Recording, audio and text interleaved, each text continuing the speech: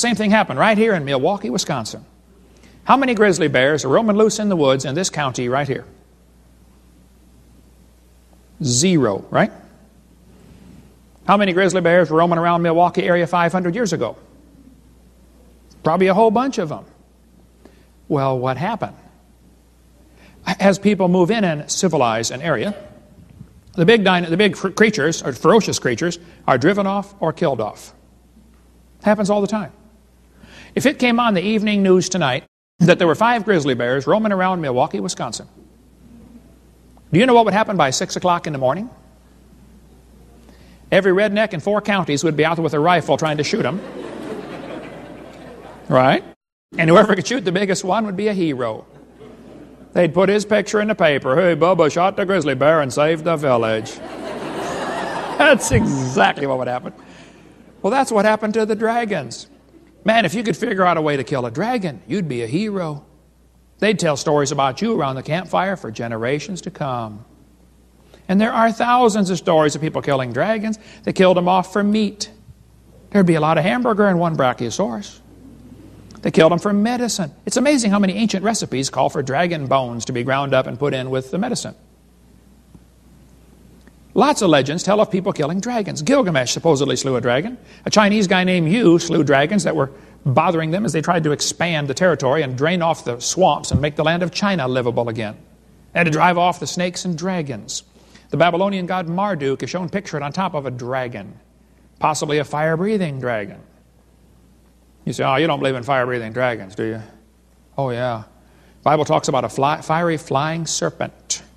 Book of Job has a whole chapter, Job 41, about Leviathan, the fire-breathing dragon.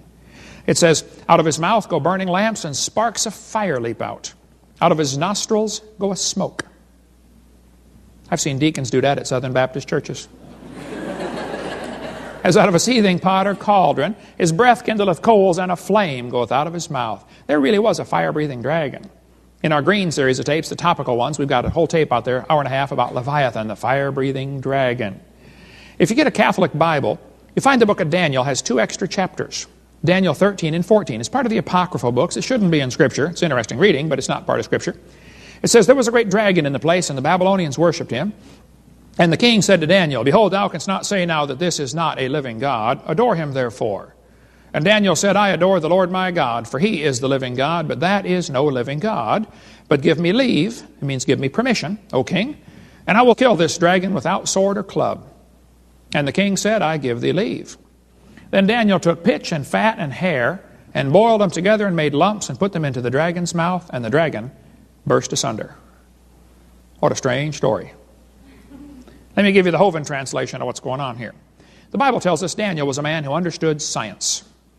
He knew full well that pitch is made from tree sap and it's very sticky. They used to have whole industries in America just making pitch to use to waterproof ships. They would coat them with pitch made from tree sap, particularly pine. And fat is very salty tasting, and just about all animals like salty tasting things. The hunters put out salt licks for the deer, right, or cattle have like salt licks. And hair won't digest.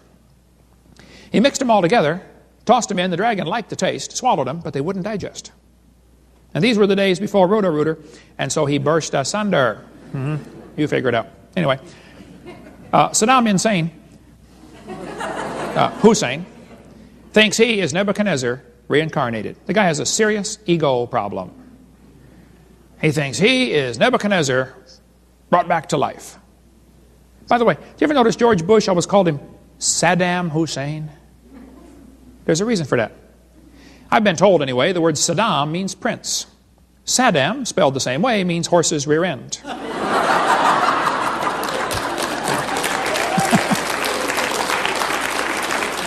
But Saddam thinks he is Nebuchadnezzar reincarnated. He's got his picture in front of Nebuchadnezzar on their currency over there, their gold coins.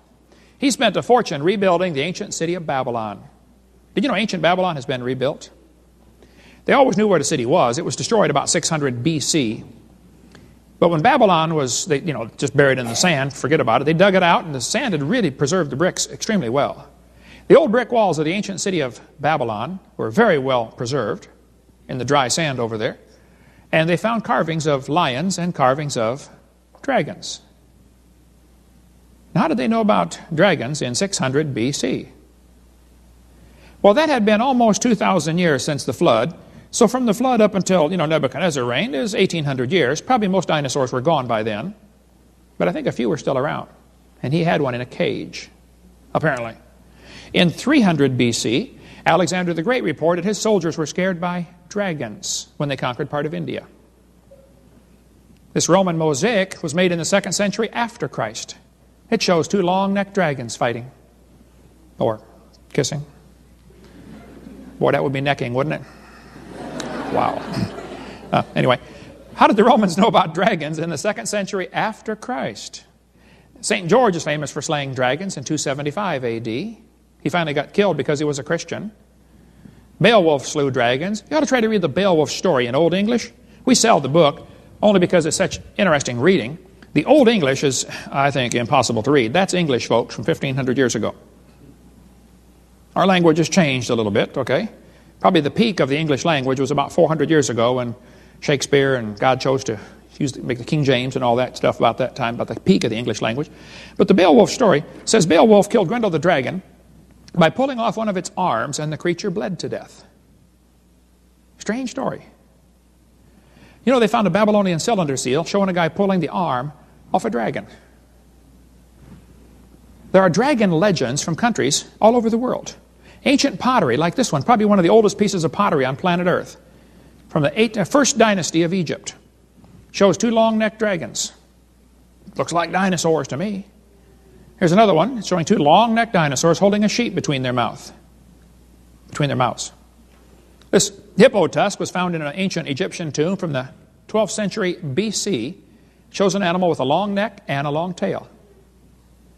Why would there be dragon legends from countries all over the world?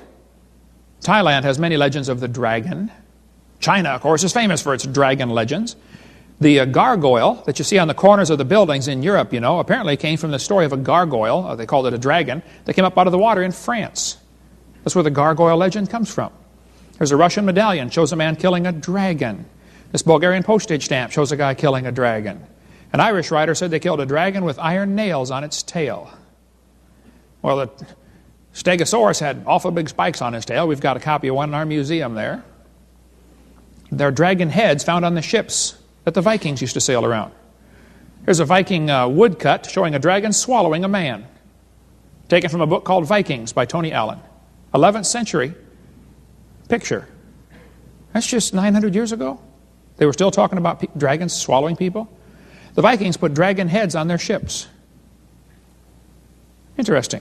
Get the book After the Flood by Bill Cooper. Excellent book about what happened to Noah's sons and how they spread out, if you like the genealogy type stuff. He's really brilliant at that. But he mentions many of these ancient people talking about having to fight dragons. You can get that book from our ministry or on our website, drdino.com. Siegfried, the famous Norwegian hero, slew the dragon Fafnir about 1,000 years ago.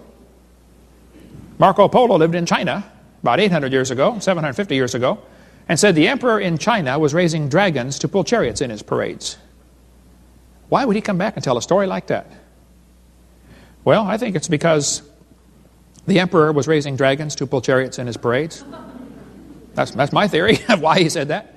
Did you know in 1611 the old Chinese law books tell about they appointed the post of royal dragon feeder? Why do you need a royal dragon feeder? Let me guess. To feed the dragon. Yeah, right. A city in France was renamed Nerluc to honor the man who slew the dragon. The Indians used to carve pictures on the cliffs of Grand Canyon and all the canyons out there. One of the pictures they found shows a dinosaur. Now, how did the Indians know about dinosaurs to carve their pictures on the walls of the Grand Canyon? Well, maybe they hunted dinosaurs. In 1925, some scientists went down one of the canyons out west, just exploring that region, and here's what they wrote. The fact that some prehistoric man made a pictograph of a dinosaur on the walls of this canyon upsets completely all of our theories. Oh, you poor fella. They upset his theories. He said, facts are stubborn and immutable things. If theories do not square with the facts, the theories must change. The facts remain. I agree. That's the way science is supposed to work. You can have any theory you want, but if the facts don't square with your theory, throw your theory away.